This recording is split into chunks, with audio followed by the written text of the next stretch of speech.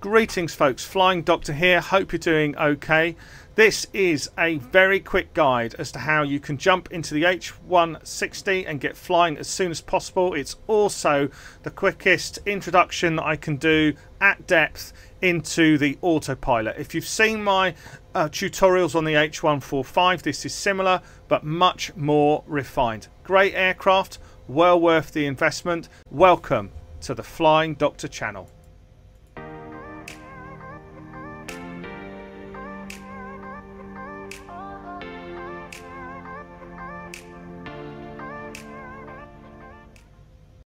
Greetings folks, quicker tutorial I hope. The point of this is to help people who've purchased the H160 get to grips as soon as possible with the autopilot. Flying helicopters is something of a challenge with multiple inputs that you need to balance and great sensitivities as well. The H160 is a very stable aircraft, but it very much feels sometimes that as you fly you need to get the equivalent of patting your head, rubbing your stomach in a circular motion and jumping up and down or dancing at the same time. And that's a bit frustrating when you start out. You want to be able to jump in, fly around, have some fun, and then learn more about how to control the aircraft later. So what I've done is I've set the aircraft to what you would expect if you just said that you wanted to depart from a runway. We're at Aberdeen here, and I'm going to walk you through the autopilot and the initial things that you can do to get yourself stable. Just some things to note. Firstly, we have got some landing gear. You can leave it down, it's a bit rude, but you're going to take your landing gear up. Also, you've got a park brake that is just here, and you're able to click that on or off. I leave it on. Okay, that's the main thing. We'll just get rid of that. It's a bit irritating there. So what we're going to do is we're going to increase our throttle, which is the equivalent of raising the collectives down here, and then most of the focus that I want us to look at is around the link between the tablet here and the flight display here in terms of what's happening to the pitch, altitude, speed of the aircraft. Okay, so we'll get going. Right, the first thing is that if you want to access the autopilot, when you're on the ground it won't show fully, but you click on the top here near the time and you'll get this display here. Okay, and the next thing is the full autopilot modes will not be visible until you're slightly off the ground. And I must apologise in a way here, because I think there are some presets that I've got set in the tablet, and I'll try and reproduce what you would see if you started it from cold, because the tablet remembers the presets that you've had before for your altitudes and whatever. Okay, so I'm going to increase the collective, and you're going to see me click here on the hover mode, and that will stabilize the aircraft straight away. By the way, if you are looking for something more in depth, you can have a look at the H145 tutorials that I've done on the autopilot. This is identical, but the Hype have kind of continually refined their autopilot. So whether you're flying in the H145 or the H160, the principles are much the same, apart from there's a vertical takeoff mode that is available in the H160. So I'm going to increase the throttle now. I'm using throttle because that's what might be in front of you, but I'm going to lift the collective, and you'll see me click on hover straight away. Also notice how we're going to see an increase in the power here on the left. Okay, so increase our power, and you can just feel the aircraft beginning to lift, and then up we go, and then straight away I'm clicking on hover. Okay. Now, for some reason, I think this is preloaded in. I have also a blue height button. I'm going to take that off, and what happens now is that I'm hovering, so there's no latitude movement. I'm just going up and down, putting it in the simplest way possible. If I increase the throttle, I'll raise the collective, I go higher, and if I decrease the collective, I go lower. And you'll notice that this is quite a sensitive operation here. Okay, if I want to hold the altitude, I can click Alt here. So if you click on this, it'll hold the altitude for us. Okay, immediately you can see a green marker here. That's the point where we clicked out, and the autopilot has noted that's where we need to stop. Also, something that's really important when you're flying regularly, an easy mistake to make is that you need to watch where your collective is. Okay, now see these two little double lines here. Notice how if I push on my throttle, the double white line goes up or down, but the aircraft, as you can see, isn't moving anywhere. The reason for that, of course, is the autopilot is managing the power itself. Now, the trouble is, if I come out of alt mode now and I have my throttle set higher than the autopilot throttle, you'll see that the aircraft will jump up. So I'll just demonstrate. It's something very common that you spot in your flying. So if I click on, you can see immediately it's going up. Okay, well, what if we didn't want to do that? We've now clicked Alt again here to hold our altitude. But what if we want to come out of Alt, happy with our altitude, and then fly forward? Well, here we go. If you take this readout here, if you look at where this double little white line is, just try and get the double white line onto the yellow, roughly there. That means that the collective is matched to the same collective as the autopilot, or we'll use the word throttle afterwards because we're used to thinking about throttle. If I now remove Alt from the Alt hold from the autopilot, you'll see that we're stable. Okay, so that's a really important first lesson, just moving on. But we'll hold the altitude there and we'll work through what some of these options are. We're in automatic hover, and you can see below we have some options already. Now these are usually mapped onto the stick that is here, and they can be mapped onto some quite sophisticated controllers that are available for Flight Simulator. But the thing I love about the Hype products is that they actually allow you to just use your mouse button, which is great for tutorials. You can map all of these, and there's H145 tutorials that I've done on this already. But you can see some options here when we're in hover mode. So we've got GTC H, left, right, up and down. So this is the hover mode, GTC.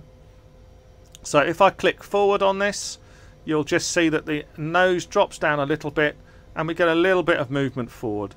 Very small movement. Now the way that you can see this happening, if you look down here, just look at the runway light below us as a visual guide. So if I click forward there, you can see that we just nudge forward. Okay, back or up, backwards.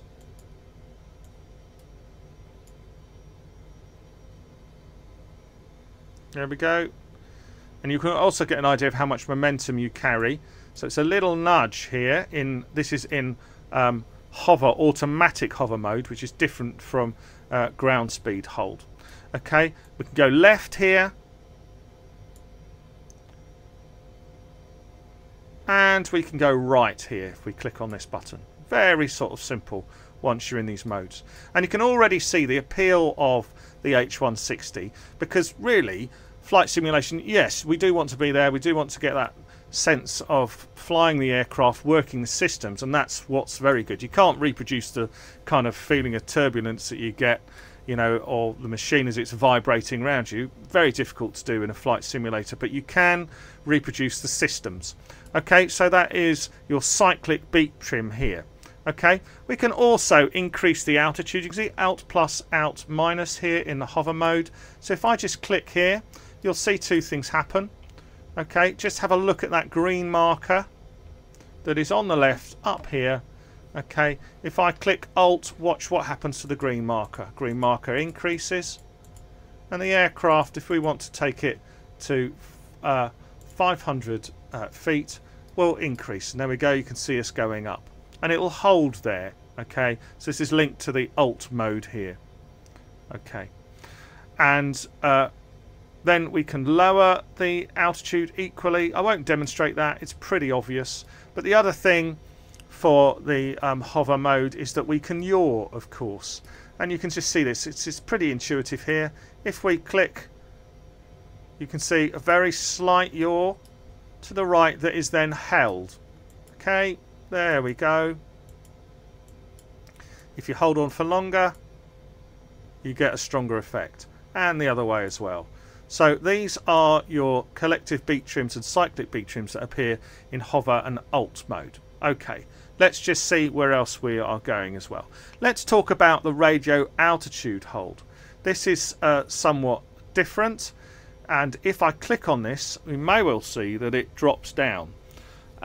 If it does, don't worry, you won't get that first time. As I say, the tablet and Autopilot, I think, has a habit of holding previous settings in it. But there's a difference here. So Alt is a simple height above sea level altitude hold that is managed by getting your air pressures right to start off with your barometric reference. Okay, that's Alt. Height is different. Height is height above the ground. Okay, and that is done using radio altitude. This becomes really useful if, say, you want to track a certain course and remain, say, 500 foot above the ground. But don't push the Autopilot too far, because if you tell it and ask it to do something that it can't do, because you're flying too fast, for example, and it can't make the adjustments, you'll just fly into the side of a hill. But height mode, I do really kind of enjoy as well. So if I click on height mode, you'll see that it is stuck to the height. You can already see something really interesting here. It's stuck to the height that the helicopter is above the ground. Can you just see that here? Hope you can. So I pressed height and this button came up here. So this is really interesting because, of course, there's a difference between your height above sea level and your height above the ground, and you can see that discrepancy in the 294, because here we have our height at 500 feet above sea level, but here we have our height held at 294 foot above the ground, which is yeah, what you can see here. So this readout here is height above the ground, this is height above sea level. Okay, so the difference there. Now again, you can change this, cr.ht and cr.ht minus. If I click that, you see, watch the little green marker. Little green marker goes up, much the same, and the aircraft will follow. Now it's looking to maintain an altitude of 400 feet above ground, and it's slowly making that ascent. Once again, I can lower it with cr.ht minus, and the hover modes are still in work because we're holding in hover mode. So there we are, and we've just approaching 400 feet above ground. There we are. There we are. Wonderful. Excellent. Let's move on and look at some other options. Okay, so let's look at Alt A. Bear with me. I'm trying to do it as quick as possible, so you're able to kind of get in a flight. Alt A is a different way of reaching your altitude. Altitude acquire. If you click on this button, you'll see that we're already engaged. Now this is altitude above sea level. Okay. Now really what it does is it let you to preset an altitude that you would like to increase to, and then you choose when you want to engage it. So if I press Alt A here, you'll see this 510 foot, which is what the height above sea level we are at the moment. You'll see that changed, and you'll hear Alt A crossing as well. So if I want to go to 1,000 feet, or roughly 1,000 feet, 1,010 feet, I got that here, and then I can then press engage. So I can close it. There we are. I can return to it. So close there, return to it. When I know I want to increase to 1,000 feet wherever I'm traveling, click 1,000, click there, and there we are. You can see Alt A here, and it's telling me exactly where it's going to, and I've got a sign for vertical speed and Alt A that just came up. I've not paid much attention to the upper signals here, but you can see the modes appear in green. So there we are, we're increasing just at a nice steady rate up to 1,000 feet. And equally we can move things down. So I can then choose to go to Alt A and to lower the altitude. Let's say we want to go back down to 400 feet. And press engage, and down we go.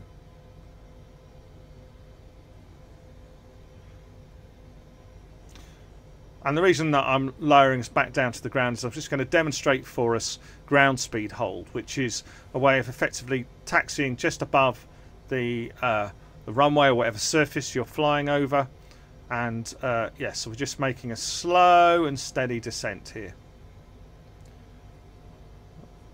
Looks like there's snow on the hills in Scotland this morning. This is live weather, wouldn't surprise me. Snow was forecast earlier. It's just taking a while to drop down. I'll just pause it, and when we drop down to the altitude, I'll come back with you. That's one other thing to mention is you can increase the vertical speed. That's come up now. You can increase the vertical speed, although we're pretty much near to where we want to be, by clicking the button VS and lower and pressing that, and you'll see a little green line there, and that is indicating our speed of descent. What I'm not seeing, just watch out, what I'm not seeing is the altitude I'm looking to acquire. So we'll go back to that and let the helicopter do its thing. There we go. So we were at 560. Okay, so we've arrived there now. So next thing I'm going to do is move to radio altitude, so I can close that. So let's go back to radio altitude. It fixes itself on the height that we're above ground. Let's move this right down, shall we, as low as it can go, and as we just have a little bit of a practice and see if we can get it, say, 50 foot above the ground. How can we do that? Can you see on the, again, the height is there. Okay, click here as we lower down right here.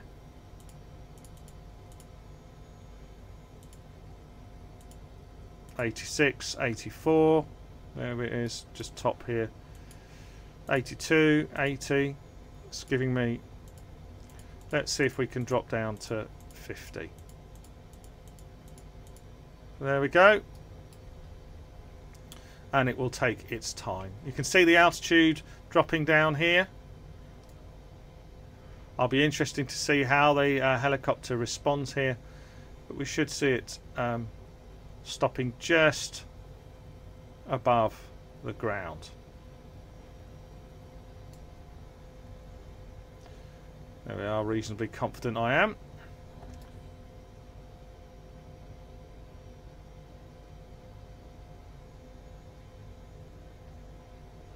Okay, so there we go. There we go, a little bit lower. Let's just see. 30 feet. There we are. Let's have a little cheeky look outside. Okay.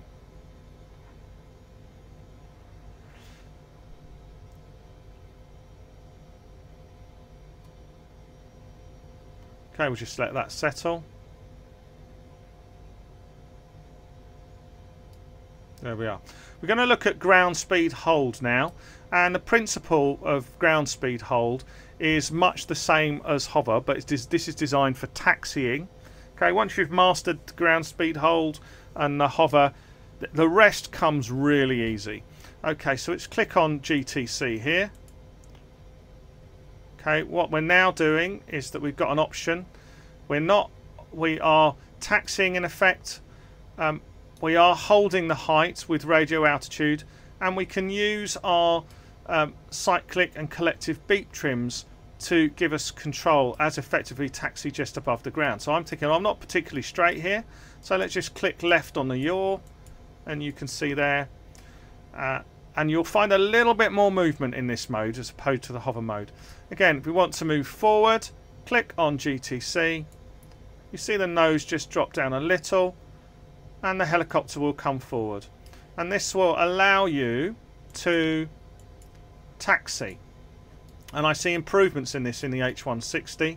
This has always been a fiddly mode for me, still is as I click to the left here, but you can see it's exactly the same principle for your taxiing. Okay, so I can, this is a bit like a shimmy to the left here, and as you see, I'm moving forward sort of very, very slowly. Now, this is brilliant. It's one of the fantastic things about using helicopters in Flight Simulator, because what it does is allow you to explore all that lovely scenery you bought in the first place.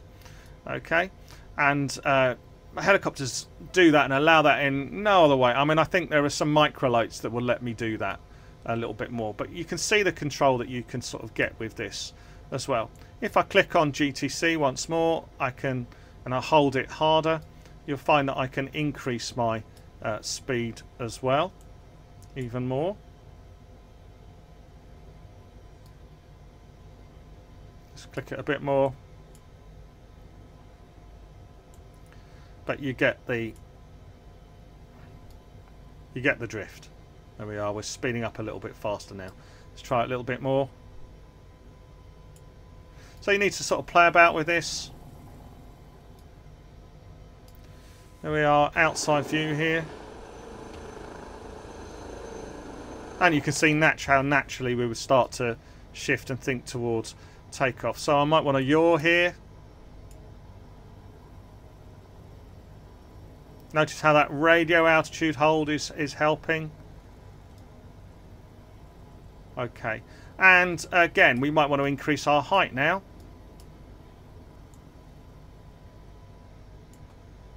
So if we increase the radio height, up we go. We've got some forward momentum, and you can see on the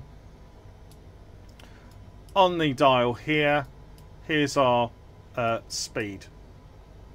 Just here, so not hugely, not significantly fast, but let's have a look. Let's firstly get it up to some altitude, shall we?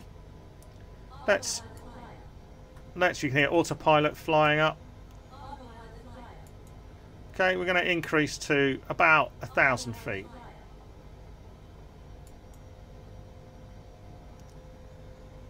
That's just 1,000 feet on radio height. Okay.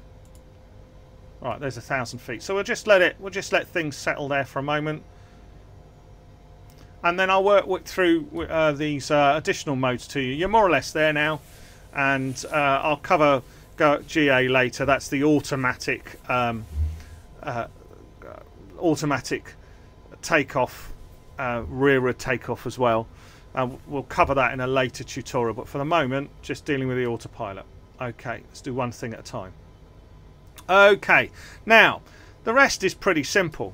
Okay, so if now I've got my height set at 1,000 feet, and so that is following the ground terrain, and I can set a heading. You can see it's automatically set a heading here. Look at that green marker down here. Okay, that's the autopilot heading. When we click on heading, that's where it will go, because it will revert to where the aircraft is facing when we press the button. Okay, but if we press heading hold here, you'll see that the hover mode comes off. Okay, it's maintaining quite a low speed at 40 knots. Ordinarily, you wouldn't want to be holding speed lower than 40 knots, and the reason for that is that if you lose power, you can't auto-rotate down to the ground. It's a dead man's dead man's zone, really. I'll talk a little bit more about that later, but don't worry about it for the moment. So if we want to change the heading, and we want to say go to 30 degrees, and our heading button is on, you can see I'm clicking heading to the right here, and we're getting a change to heading. Okay, so there we are, and the aircraft moves round. Okay, airspeed. It's all becoming straightforward now, isn't it? If I click on my airspeed, it will hold my initial airspeed. But if I click on IAS here, you'll see the airspeed marker, which is the green marker right here. Now I'm going to go to VY. Okay, and VY is the speed at which you've got the maximum rate of climb. I'll show you why that is in a second. Okay, so I'm going to click on IAS, and I'm going to increase to VY here, which is about 70 knots. So let's increase. Let's move the green button onto the dial here, and you can see this little yellow arrow is saying, yeah, you're increasing. So up we go to VY, which is 70 knots roughly, but there it is. It's next to the VY blue here. There we go, and it will settle. Okay, so now we have held our radio height, so we are traversing at 1,000 feet above the ground, we should be. We are on a heading hold here of 30 degrees, and we are on a speed hold of VY, which is, well, or 70 knots. Okay, right. Now, this is where things get a little bit more interesting, because the reason why we're holding at VY is that we haven't got anything particularly hilly at the moment. I wonder where the nearest hills are, if there are any. Got any hills around here? I might have to demonstrate this by going lower. But what VY does is it gives us the maximum rate of climb for the autopilot to work with. Okay, so if you're going over terrain that is undulating, you're going to have the maximum chance of the aircraft being able to navigate the altitude rather than flying into the side of a hill. And this does work very well. I'm just in the wrong place to kind of demonstrate it. But nonetheless, let's have a look if we're just trying to fly close to ground. I'm just looking out to make sure we're somewhere where we don't have pylons. So I'm going to just change my bearing kind of across to here. Right. Yeah, doesn't really matter. So just change my bearing. Just looking to where there aren't too many pylons. Perhaps we'll have a look at this. Maybe there's some higher ground up here to the left where the snow is. Take a bearing up here. There we go. Now what I'm going to do is I'm going to lower my radio height, and I'm going to go probably to 300 feet. Okay.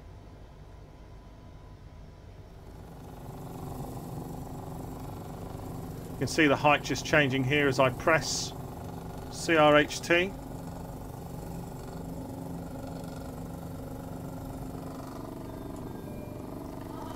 Okay, and I'm getting a little warning about terrain now. Now what we should find is that you should see the aircraft ascending and descending to hold that 300 feet above undulating ground. See how low we can get, shall we?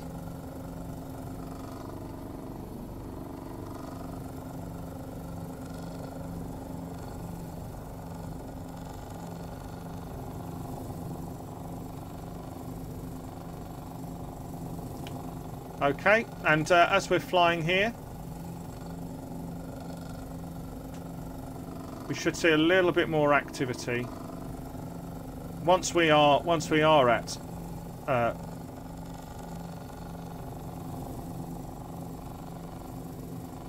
it's just descending still here. Once we get to 290, you should see a little bit more activity as the aircraft is following the terrain.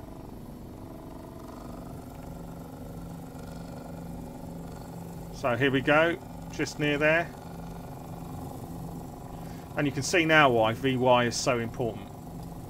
Because if I'm flying here at 100 knots and the aircraft can't respond, we're going to end up with a crash. Right, here we go. I'm just seeing if I can put pressure on the system and illustrate that. I think that's enough to illustrate it, really. So it looks fairly flat around here. We'll just hang on for a second and hopefully see the aircraft make some changes for us.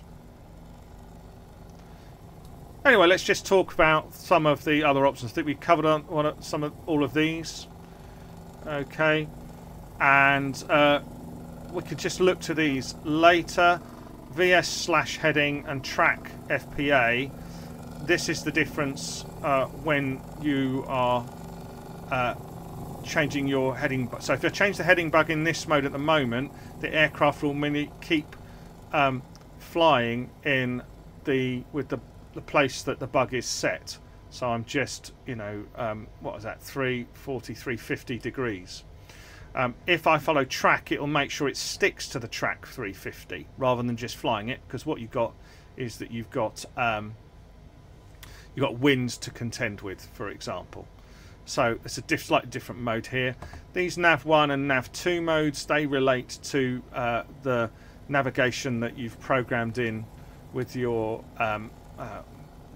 pre-flight down here, which we won't cover right now, but the H145 tutorials on that are really good. It's getting a little bit more hilly here. We should see the aircraft having some changes in order to maintain 300 foot or 290 foot above the ground. Should see it sort of here. We should see some increases, or maybe so efficient it's spotting it well in advance. So yeah. So yes. Okay. So yeah, that's those modes, and just finally to end off, I just had to look up something for myself here that I've not seen before. The OEI high and OEI low.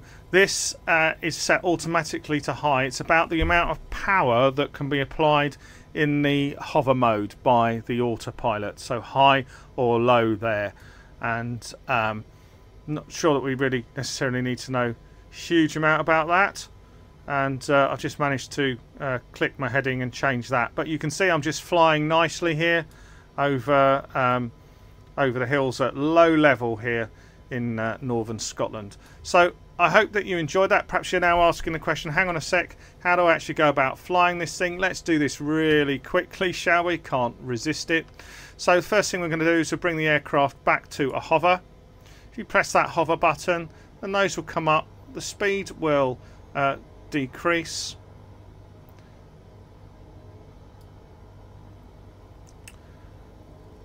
Let's increase our altitude. So we are, you can see that when we moved to hover, we moved into alt mode here. Let's increase our altitude. You can see the speed is dropping down here. If you just look there, we're just dropping down into a hover. Let's just increase our altitude just to 1,000 feet, say. I'm clicking on out there. You'll see that if you go outside the range, there we are, the altitude will show there. So there we are. We'll just increase to 1,000 feet. Now the crucial thing when you're flying is do remember, firstly, map that collective so that when you come off alt, you are giving the same amount of power to the engine. Okay, because you can see there I'm just below. So we'll just see it should settle because of where we'd automatically settled it before. But there we are. Okay, so I'm going to take it out of hover mode. There's one thing that's really important, and it's called trim release. Okay, when you press trim release, what you're doing is ordinarily, if you just are flying, heading, the autopilot is running all the time and it's stabilizing what's happening in the background. But if you want to maneuver the aircraft, you need to use trim release. You need to tell the autopilot I'm in control. And there's a manual trim release button here, but you really want to be setting it to a button on your controller, probably the most important button that you're going to have to set, because otherwise you're fighting the autopilot all of the time. So if I click, I've mapped mine to my trigger, you can see it says trim release there. Okay, and then back, you can see the stability kick in straight away. So trim release, I'm in full control, and then that's the autopilot just taking over there. So if we are looking to fly ourselves, let's make sure we've got everything sorted. We have our power here, which is, you can see I could pop it in the wrong place. We make sure that that is on the yellow, and then I'm just going to show you how to fly by yourself. So let's take off the alt button here. Let's take off, sorry, the hover button here first, and the alt button. Okay, so we take off the hover. Okay, and then we take off the alt button. Everything is settled. We're ready to go. Okay, so if we click the trim release and just push down on the stick, the front of the aircraft will lower, and you can see a little yellow arrow, a tiny little yellow arrow that's indicating that we're increasing speed. If I increase the power now, you'll see that the aircraft will begin to increase.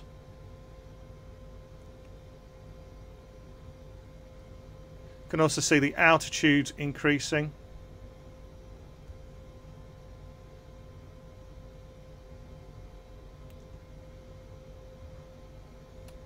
And then if I just steer take off the trim release and just move, the aircraft gives me much more stability. Okay.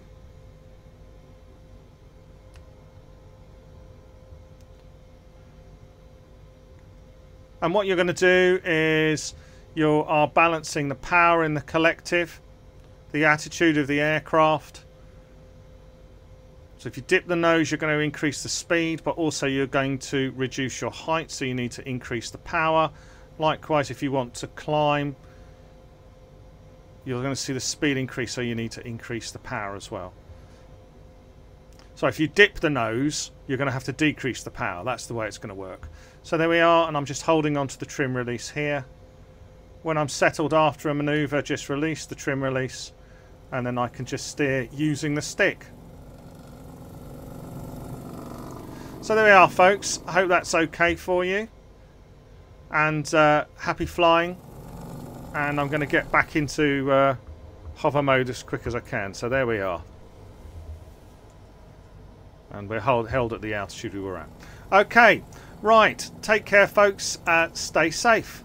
If you did like this, do please subscribe. Really important. Helps to get to 1,000. That's really significant to me, because all of this is unpaid for. It'd be lovely to get some revenue from YouTube. Just hope you enjoy and this fantastic aircraft. Hope that's just a really good refresher on how to use the autopilot. Take care, folks. Stay safe.